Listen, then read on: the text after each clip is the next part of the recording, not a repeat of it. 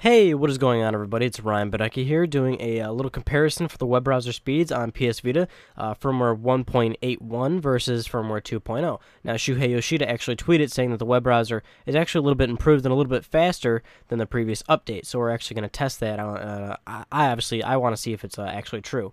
So just to prove to you, my PS Vita is at 1.81 currently at the time of this specific recording. So we're going to test a couple of websites and see just how fast it loads, and then we're going to load the same websites over. Obviously, we're going to time it. We're going to see just how much speed improvement we're actually getting. So I've got my iPhone here. We're just going to use the good old timer. We're going to start up the web browser, and we're going to load a couple popular web pages. So we'll start off with the New York Times, and we're off. Obviously, we are going to want to wait until the blue bar fills completely. That's all the items on the page completely loaded, so there shouldn't be any hitches whatsoever. And it's taken a little bit, but we're almost there. And there we go, 16.4. So we're going to try another website.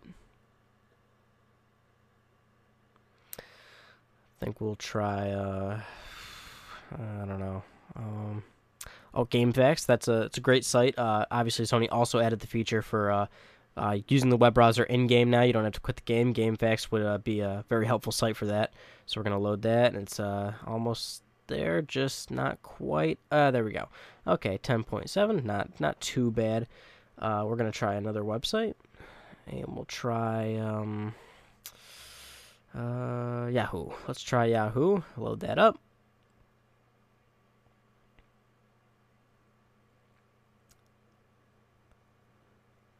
Taking a little bit here.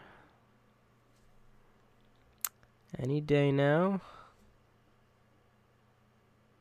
Alright, a little bit on the longer side. There's also the email app in version 2.0, so you may not use Yahoo as much anymore, but let's try PlayStation.com. It's a little late on the button press there. Not completely accurate here, so you'll have to forgive me. Spare a couple, give or take a few milliseconds, if you will, but we're going, we're off. 11, 12, 13.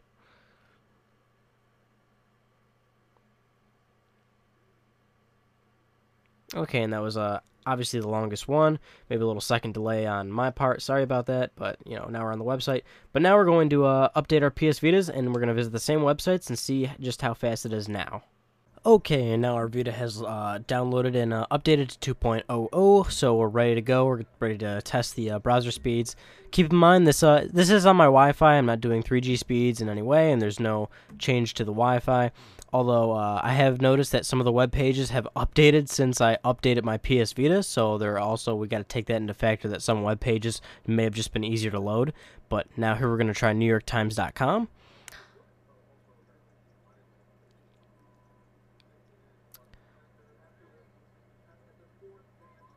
And we're done. Okay, so 4 seconds faster, 4 or 5 seconds faster, give or take a second that I may have not have been so accurate on the timing, but definitely faster. So now we're going to try Gamefaqs.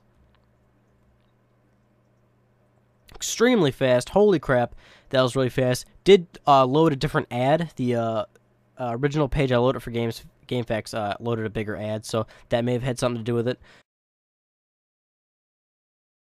But now we're going to try Yahoo.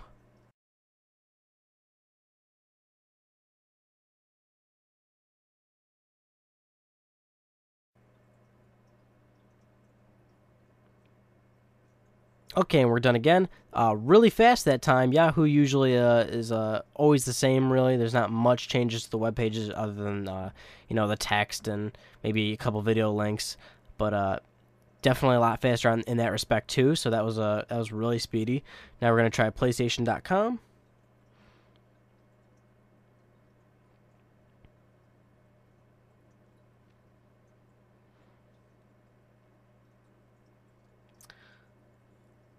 And we're done on that one too. So all around speed improvements from every web page.